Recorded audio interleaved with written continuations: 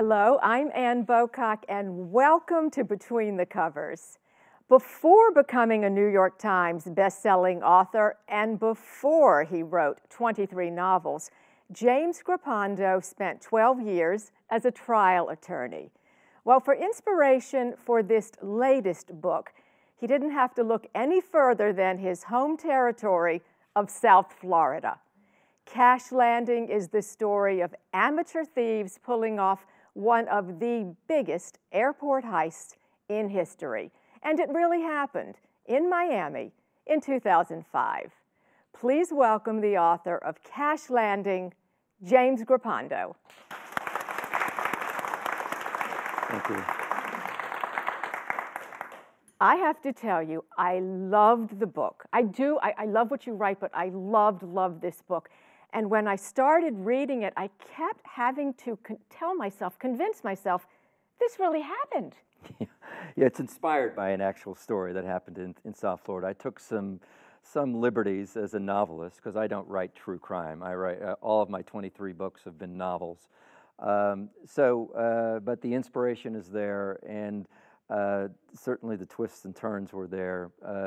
But it's got a Grippando spin to it. It definitely has a Grippando spin, and when I'm reading it and thinking you didn't make up the outline of this thing, it happened. Let's start really with some basics because there's things I didn't know. A money flight. Right. Tell me, what is a money flight? Yeah, that was my reaction when I heard about it. When, as you can imagine, I get a lot of people come up to me all the time and say, I've got this great idea. All you've got to do is write it. And I know they know nothing about writing because writing isn't about the idea. It's about the discipline of sitting down and writing. So when a federal judge came to me, however, and said, I have this great idea, yes. I listened. And he said, well, you know about the money flights. And I said, no, I don't know anything, but I was intrigued. It sounds intriguing by it. And he says, well, you know, every Sunday afternoon, there's a Lufthansa flight coming in from Frankfurt, 747, and there's anywhere between $80 and $100 million in the cargo belly of cash. And I'm thinking, well, why? He says, well, the German banks don't need all these $50 and $100 bills, so they send them over to Miami, which is a very cash-driven economy, and the Federal Reserve is just 4 miles away from the airport there. So the money goes through customs, is put in an armored car, and they take it straight to the Federal Reserve. We're talking American money. Exactly. 80 to $100 million of American bills. Right, right. Okay. Which is, and when you're an armored car driver, and you see this kind of money passing through the airport, and you start to think this is too good to be true, right? And that's exactly what happened that the judge told me about. And this is not just in the novel. This is the true story of what happened. There was an armored car driver worked for Brinks, who brought the money from the airport, from the 747 to the warehouse where it has to clear customs. And he noticed a few things. He noticed, number one, security cameras weren't working. Number two, that they had to open the bags in order for them to clear customs. So they would have to spread out the bags on the floor, and there were a lot of them because each bag only holds $2 million. So there's more than, there's 40 some bags or more spread out on the floor, wide open. And thirdly, he noticed that because he, as a private security officer, was not a customs agent, he had to remove his weapon. So there was no one armed to watch the money. And then fourthly, the most amazing thing to him of all was that the back door of the warehouse led to a perimeter road that led directly to the expressway, so it was an easy getaway. So those four factors got him to thinking, and that was the genesis of the whole idea. I mean, there is more security in your branch bank or in a 7-Eleven, it seemed like, than there would have been for this. Yeah, and kind of the amazing thing to think about is this is post in 9/11 too, right? This was 2005. The book is set in 2009 for reasons that drove this. It worked better for me, but the actual events were in 2005, and the way that was explained to me was that, especially in around 2005, the priority, budget-wise and every otherwise, was about protecting people. It wasn't about protecting cargo going through the airports. It was about the safety of passengers. So this was somewhat of a neglected area. So here we have this money, just seems like it's ripe for the taking. And in the story and in real life, we have this gang of four, and they are the most peculiar four people to form an alliance.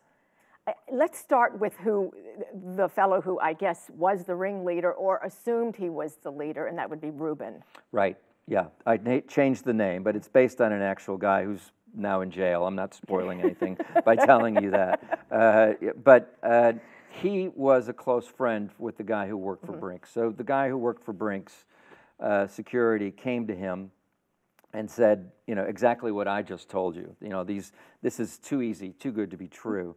And so Reuben, the character Reuben, but the real life guy, got together two other characters that sort of round out it's almost comical, to be honest with you. And there is a comical component to it. I'm sorry, it was funny. So he gets his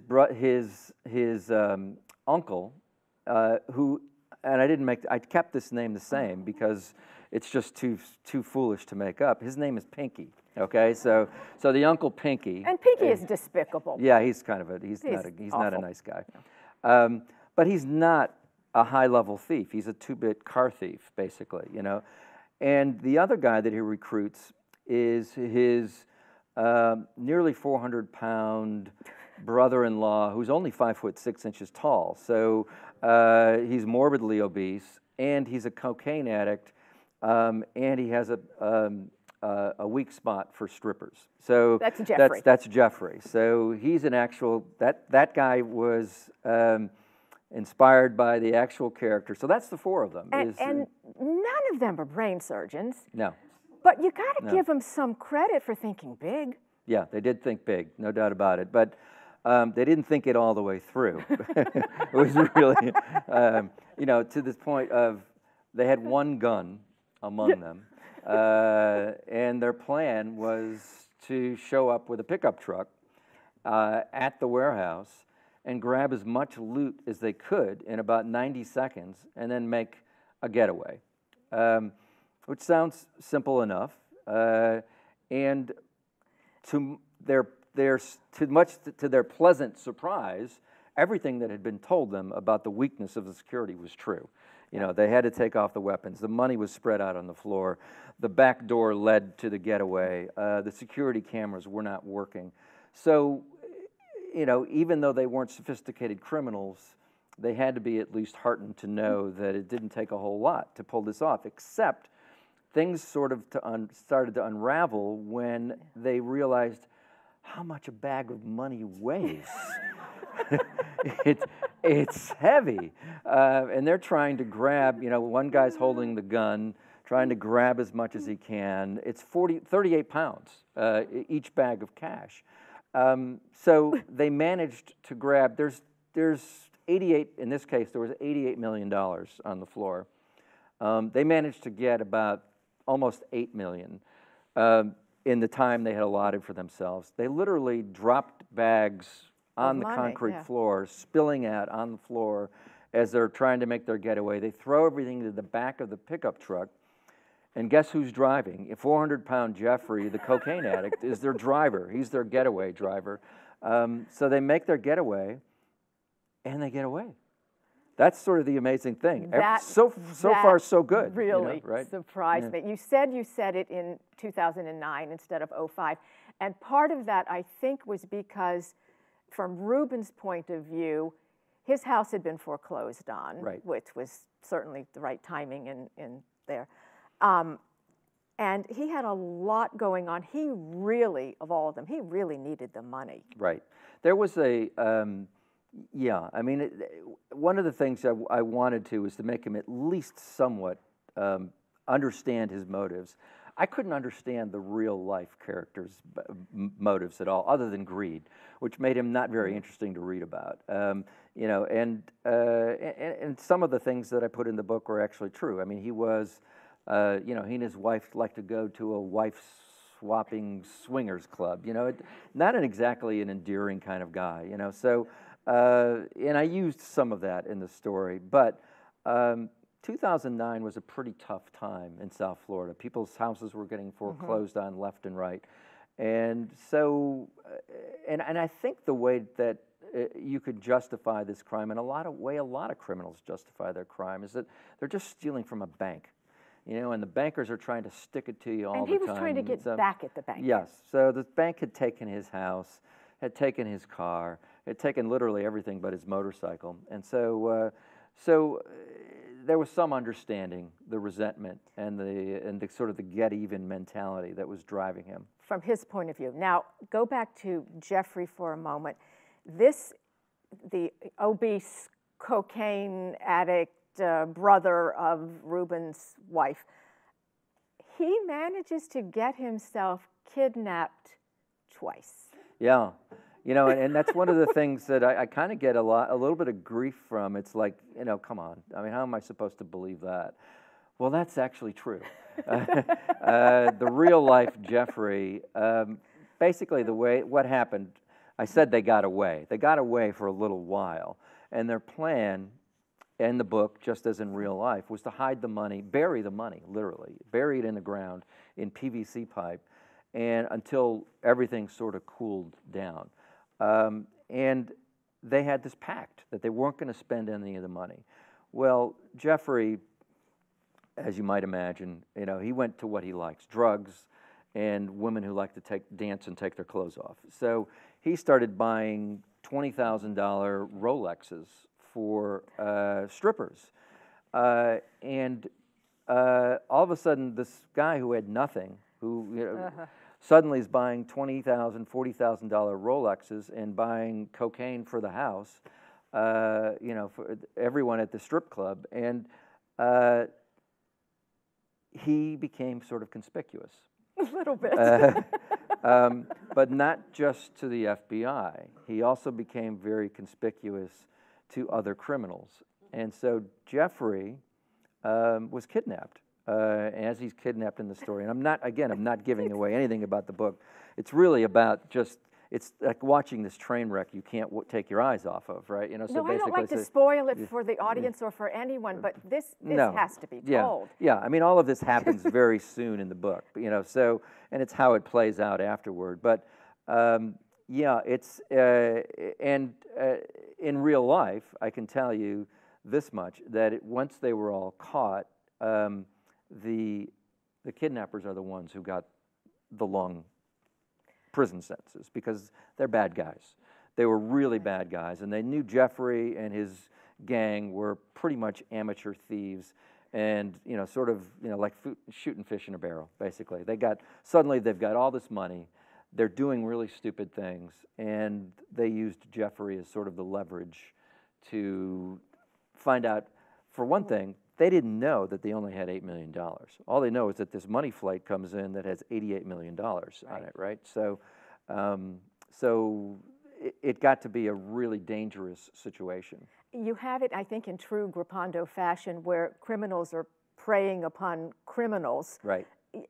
I guess that happens, though. Yeah. Oh, absolutely. And that was one of the dilemmas for the FBI in this, was that how long because at some, you know, the FBI did become aware of, they started targeting these things. Jeffrey sort of did some stupid things, got the FBI following him, and the question for the thing that the FBI wanted to make sure of is that they're going to recover all the money, number one, and number two, that they're going to find out the whole universe of people who's involved in this. So they want to let it play out a little bit. But when you've got really, really bad guys preying on the criminals, you can't let it play out till somebody gets killed, right? You know, that's just that wouldn't put the FBI in a very good light, basically. So it's a delicate thing they had to watch there. How much money was actually recovered? Yeah, not much. You know, like $1 million or something like that. Yeah, was recovered. Oh. So, and these guys are all up for parole in a couple of years. which is one of the difficulties I had in trying to gather. You know, I do a lot of research. Did you for all talk my to them? novels, Did so you go to? Tried to. I talked to their lawyers, but their choice was. Look, they're up for parole. The last thing they need to do is, you know, start shooting their mouth to a writer or a reporter and end up, you know, saying something that will land them, you know, keep them in prison longer. So no, I didn't. Lawyer, you know, for example, the lawyer for Jeffrey told me that he's probably the most naive guy he ever met, you know, and that's how he ended up getting kidnapped twice. That's how he got snookered by you know, strippers who ended up, you know, who lured him into this trap where he got kidnapped and so forth. So there are so many angles. I mean, I know probably to the audience it sounds like, oh, well, he's giving away the whole book. Oh, no. But I mean, there are so many twists to this. It's just, it's a story that almost wrote itself. If all this money is still out there, I see another book. I mean, do you want to follow this up with? Yeah, I hadn't thought about that. That's an interesting thought. Not that you need me to pitch you a book, as you said. You know, right. You have enough people pitching stories to you. Yeah, you know, I hadn't thought about that, but I do think that there is going to be a story about this, and I would bet money that the FBI will be watching these guys when they are released from prison, because I bet so. Somebody's got a fair amount of money stashed away somewhere. I mean. They burned through a lot of it, for sure. You know, I mean, there's only so many Rolexes you can buy for strippers, you know, and keep your share of the money, you know. So they burned through a lot of it, but there has to be some stashed away. In fact, the FBI agent thinks probably. Miami is a character in this book, no question. I mean, yes, we know glitzy Miami, but you've got some seedy stuff in here too. I think it's the Gold Rush. Is that a real place? That was a real place. That's the Gold Rush is the strip club. It's closed now, but that actually, and that's how I was able to use it. I don't typically put. The streets were real. Yeah, the streets are real, but I never put like a restaurant or a club or something that actually exists, especially if a crime happens there. I shouldn't say never. I often put a restaurant in there if it's just a setting for a scene, and restaurants love that, and I get lots of free bottles of wine for that, you know. So it's like, you know, so, but if there's going to be a crime happening there, people, you know, somebody getting shot, somebody, you know, stealing something, somebody doing drugs, something like that, I wouldn't pick a real place. But the Gold Rush I picked as a real place because it's closed, so there's no damage that I can do. Did you have to do strip club research? You know, no. Okay. That was done in college. Okay. So that's done. You know, so yeah. So, now, speaking of strange things, there is a club, and I use that term loosely, that Pinky is hot to buy. Right. Now, I don't consider myself naive, but then perhaps I am, because this kind of wife swapping to the nth degree, swinging, however you want to call it, he was really involved in that. Yes. Now that is, I changed a little bit in that story, but in the real life story, it was a character, but wasn't Pinky, who was into the wife swapping. So they exist down here. I didn't know that. But I guess everything else exists here, so why wouldn't that exist here? So, one thing about the money, it isn't marked. It isn't like a die pack went off in it. So I keep going back to when they get out of prison, they could spend. It's 50s and 100s, isn't it? Yeah, that's the thing. That's an important point, because a lot of people wonder about that when they're reading this. These are not newly printed bills, you know, straight from the mint that are going to a bank, and there would be a die pack in there or something. These are bills that have been in circulation, and been in circulation in many cases so long that they've made it all the way to Europe. So they're in circulation in Europe. And then they're shipped back to us. And the intent is not to send them to an incinerator. They're not that used that they're in terrible condition. The intent is to put them back into circulation. So, so you don't even really have to launder them the way you might. They don't record, you know, no one sits down in Germany and records every single serial number on these bills that comes through. That just doesn't happen. You know, I So- said in the beginning you were a trial lawyer for quite a few years before you started, well, before you became famous as a writer. This has to be a lot more fun than writing a legal brief. Yeah, yeah. It also gets read by a lot more Okay. people, so that's nice too. So, But yeah. the background, there are so many very good authors who who have legal backgrounds. Right, right. Yeah, and I think you know, when my first novel was called The Pardon. It was a legal thriller, and Jack Switek has become a recurring character in about 12 of the 23 novels I've written. And when The Pardon first sold to HarperCollins, who is still my publisher after 23 novels, I can remember sitting down with my editor for the first time in New York, and he looked at me and said, "Well, you know, so when is this, you know, legal thriller bubble gonna burst?" You know, and this was 1993. He asked me that question, and you know, back then shows like L.A. Law were just getting started. Well, L.A. Law had gained traction by then, but Law and Order was just getting started. And there's just been sort of this insatiable appetite for it. And one of the great things I think about that is that I think, you know, readers now are more sophisticated about the law. They understand the basic, what goes on in a courtroom, what to expect. As a writer, you don't have to explain all of that now. So you can make your stories a little more involved, complex, and multi-layered, and audiences aren't scratching their head and saying, "Oh, I missed that. Why? What just happened there?" You know. True, So and a lot of what goes on in the courtroom is frankly boring. Yeah. It takes a long time to get there. yeah, I assume through your work you have drawn on cases that you have been a party to. somewhat. You know, I would say I draw more on characters that I've met in Ever a meet courtroom. any you like know, that were in so- this book? Yeah, actually, Okay. I have. You know, so yeah, and I think that's the great thing about being a trial lawyer is that, you know, you see people do courageous things like witnesses that will come forward when they really don't have a stake in it, and they may even be threatened or feel physically threatened, and they do the right thing and they testify, and then you see people at their worst. You know, who you have, you know, oftentimes lawyers are accused of tricking somebody or you know, tripping them up somehow. But you know, I've been involved. I've confronted witnesses that the only way to get them to tell the truth is to trick them or paint them into a corner or box them in.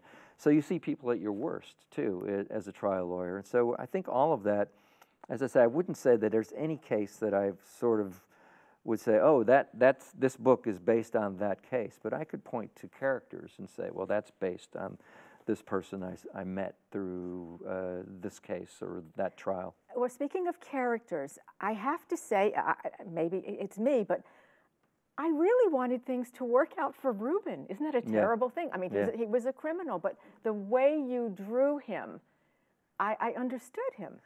Yeah, that's important, you know, because I think this isn't, this could have easily, this isn't a book I don't think I could have written earlier in my career, because I think I would have gotten caught up strictly in the what happens next, what happens next, what happens next. And what makes a book like this work isn't just what happens next. It's actually caring about what happens next. And so and that's why it's 350 pages long instead of, you know, a 20-page article or short story or something, because I want people to care about the characters, and I want them to be thinking about the characters and thinking about issues of you know, if you were Reuben's wife and suddenly you find out your husband has $7 million buried behind the house in the patio. Okay.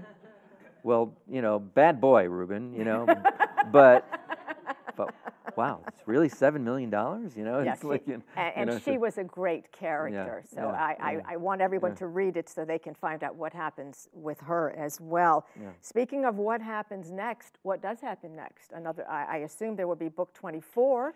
Yeah, that's written already. Of course. Yeah. HarperCollins would have it no other way. Yeah, so that comes out March 1st. It's called Gone Again.